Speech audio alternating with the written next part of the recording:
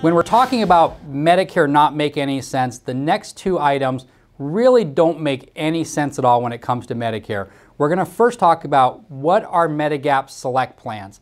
A Medigap Select Plan is a Medicare supplement plan that actually has a network to it.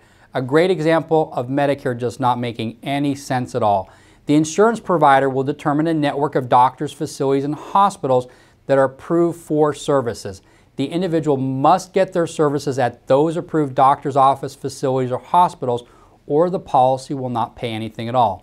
The Medigap Select Plan will cover out-of-network emergency care like that of a Medicare Advantage plan. So it's kind of a crossbreed between a Medigap supplement and a Medicare Advantage plan.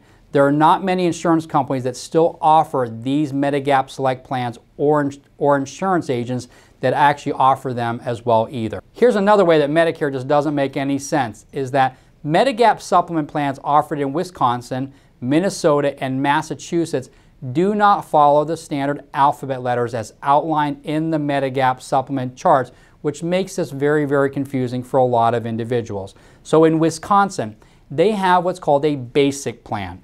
The individual can then select some optional riders to cover certain parts of Medicare Part A and B that they feel are important to their coverage. It will still operate like a Medigap supplement plan all across the United States, but again, it's a little bit different because there's a basic plan and then that individual selects different riders to create what they want to cover with the Medigap supplement plan. In Minnesota, Minnesota has a basic plan or an extended basic plan.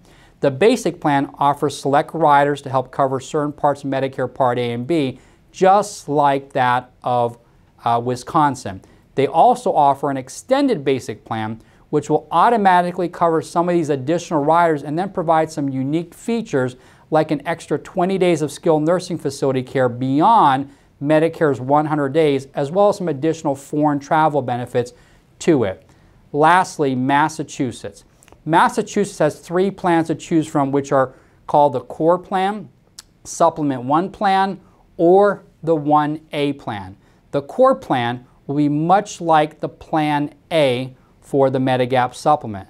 The Supplement 1 Plan will be very similar to the Plan F.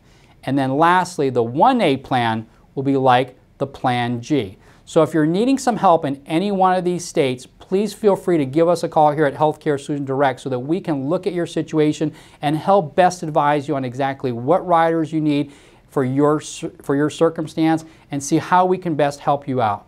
Thank you so much.